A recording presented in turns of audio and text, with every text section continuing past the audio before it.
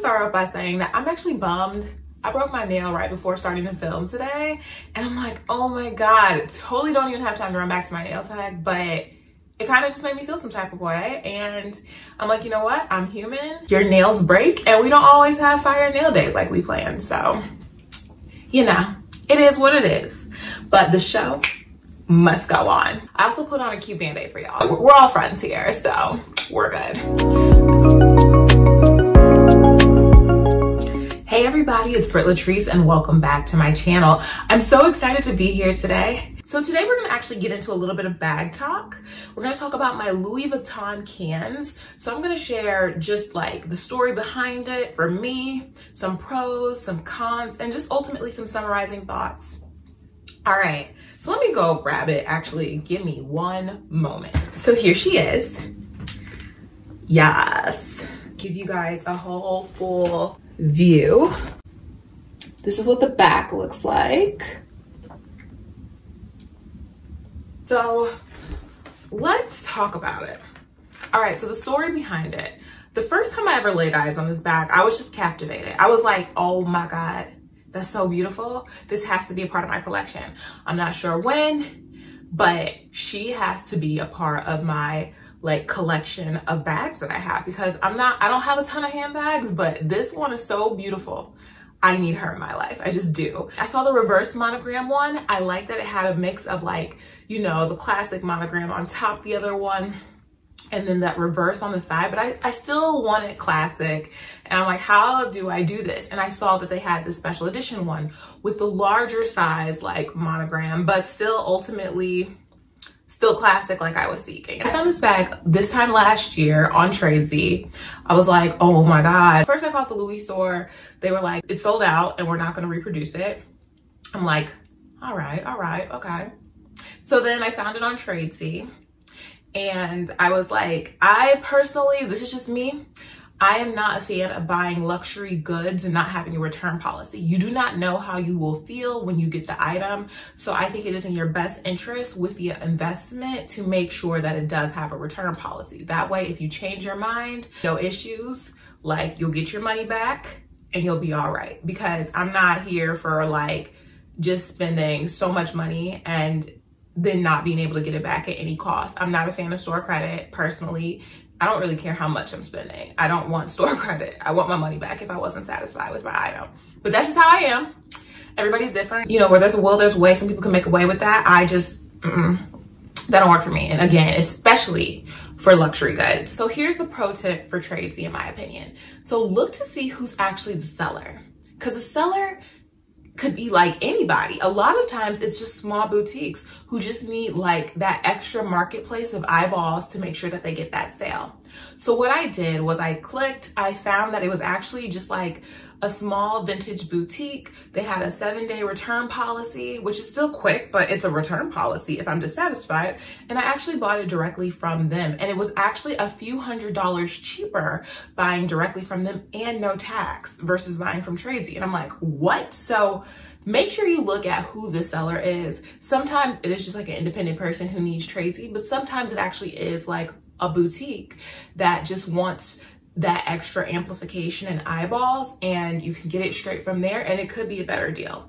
Kind of depends on the time, depends on the boutique, all those circumstances, but just another shopping tip and a way to like go about getting the luxury items that you want.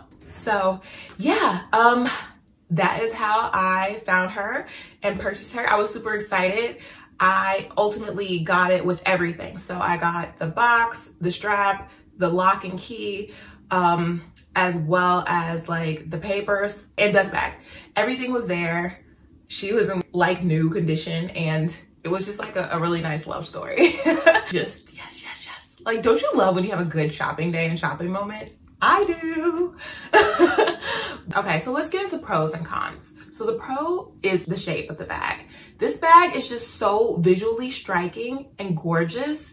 It literally is a piece of art to me, and it's so nice. So I just like that, just it's so beautiful. It's so uniquely made. You find like barrel bags and different things, but I have not seen one quite like this.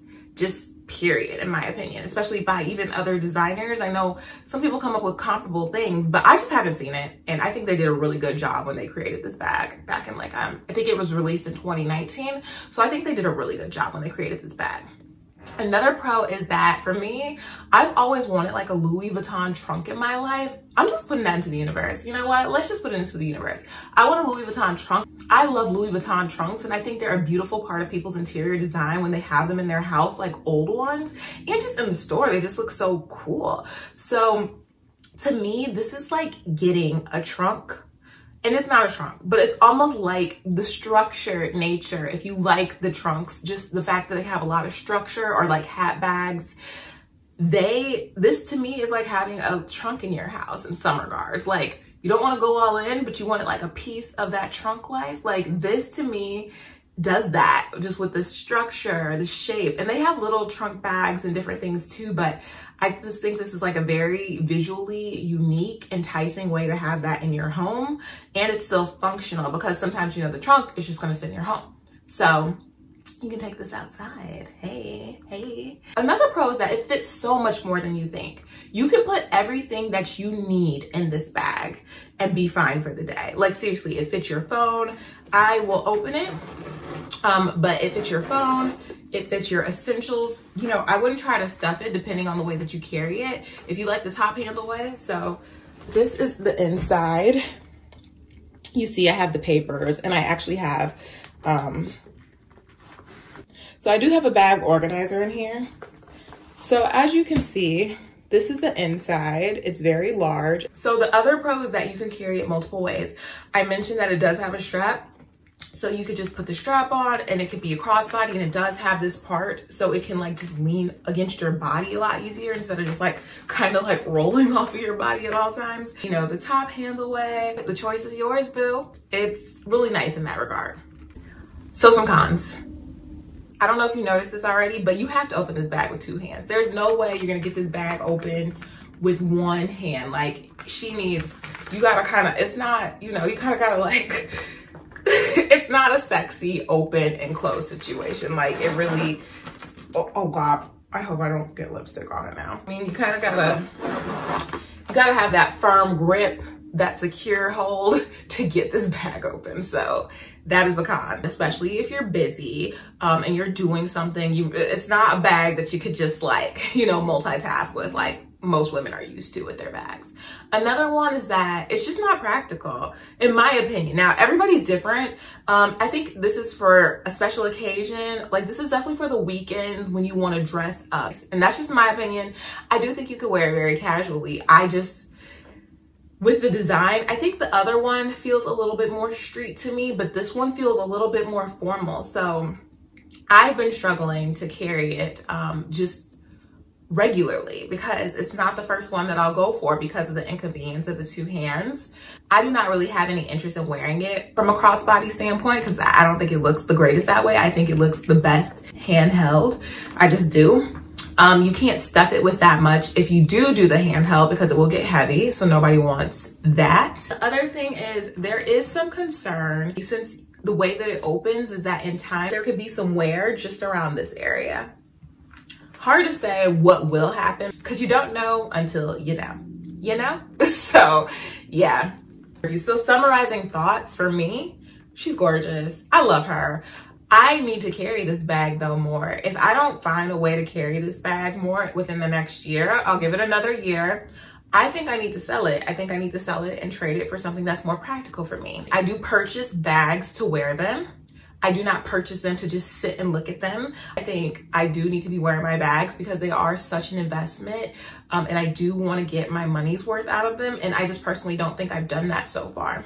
So I'm gonna make it a personal mission to like wear her out, take her out with me, but I can't say that it's the first bag that I go to grab. And I personally have like watched a few other videos and YouTubers talk about this bag, and I've heard a lot say the same things. I said all that to say, it really depends on you.